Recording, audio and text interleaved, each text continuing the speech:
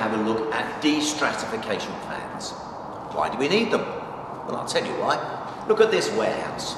This warehouse is got an apex of about 5 meters in height, and it has a fair number of windows, so we get a certain amount of solar gain. That's good news.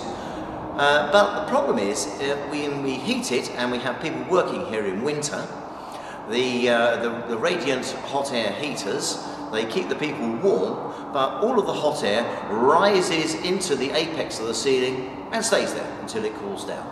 And then it gradually comes down the sides of the buildings. Not ideal. We managed to reduce the heating costs of this warehouse by 35% simply by installing destratification fans. So what is a destratification fan? Well, we have an example of one here.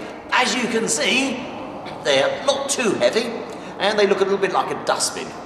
On the top is a controller, and this controller will vary the speed of this fan by between almost nothing, which means no revolutions, to about 1350 revolutions a minute. If we look at the bottom end of this, you can see the fan. So it's a variable speed fan controlled by something called an EC motor,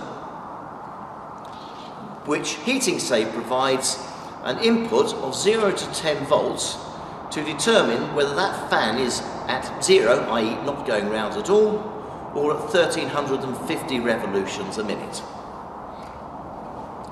And here, on the ceiling, we have an example of one in operation.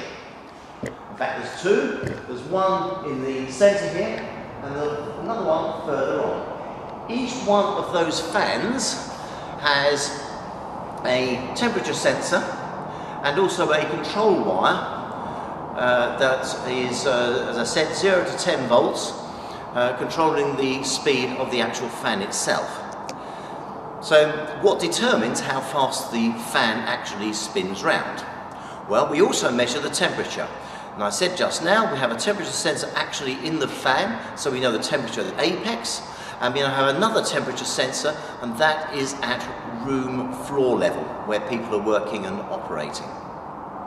And HeatingSave has a clever algorithm which works out the difference between the two and determines from this the speed at which the fan should be blowing in order to remove the heat from the apex down to the floor level without blowing everybody away.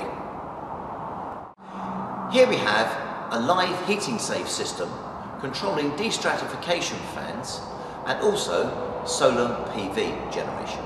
So let's have a look at the equipment we have here.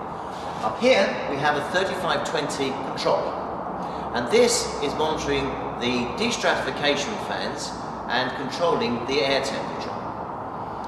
As I said earlier, there's a room temperature sensor at ground level, and also each destratification fan has a separate temperature sensor within it.